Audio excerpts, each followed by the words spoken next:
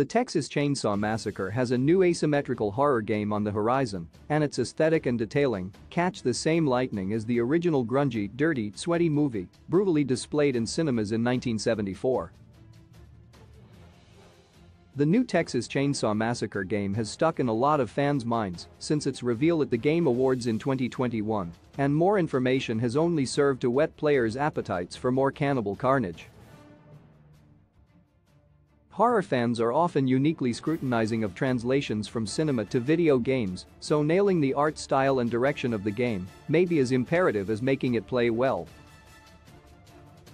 Asymmetrical horror games have experienced a boom recently, ever since Dead by Daylight and Friday the 13th made their big splash some years ago, first with indie titles such as Hide or Die and Home Sweet Home.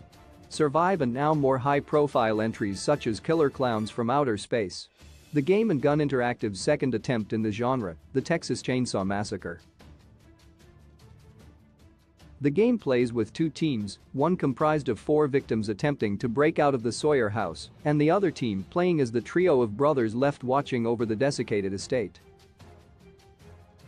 The trio versus quartet style of horror sim seems like a new idea that's shared between it and the aforementioned Killer Clowns game. What recent information reveals, however, is a deep and meticulous focus on painstakingly recreating the original movie's location and aesthetic, similar to the Evil Dead game, which was recently updated. The game plans to focus on the original Texas Chainsaw Massacre movie for its main inspirations and content, and most noticeably its visual style. The Sawyer house and its supplementary locations surrounding the family estate all share that orange-yellow tint from the blazing Texas sun and show in great detail the disrepair and messiness of the family household. Bones hang about any which way along the walls or just hung from the ceiling on strings. The paint on the walls has peeled off, and instruments of death and abduction are left strewn about the house, oftentimes still coated in the remains of the Sawyer's victims.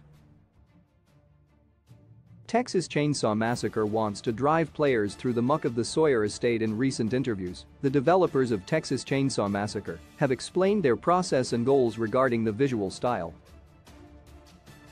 Again, similar to the Evil Dead game and its star Ash Williams, there's been a strong focus on analyzing the original materials, the movies, and recreating picture-perfect scenes of the film.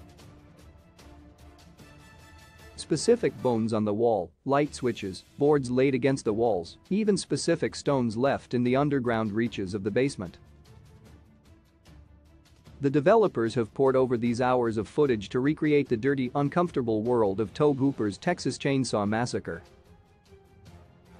Even things such as the specific make and model of the chainsaw the iconic Leatherface wields has been analyzed and implemented faithfully. The best games using horror movie licenses have always focused on being as faithful to the source material as possible alongside providing engaging gameplay elements.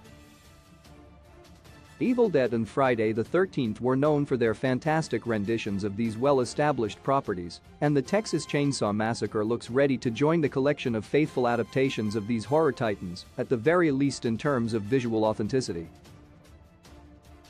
Unlike those other two games, however, the Texas Chainsaw Massacre has only shown off its original cinematic interpretation in-game.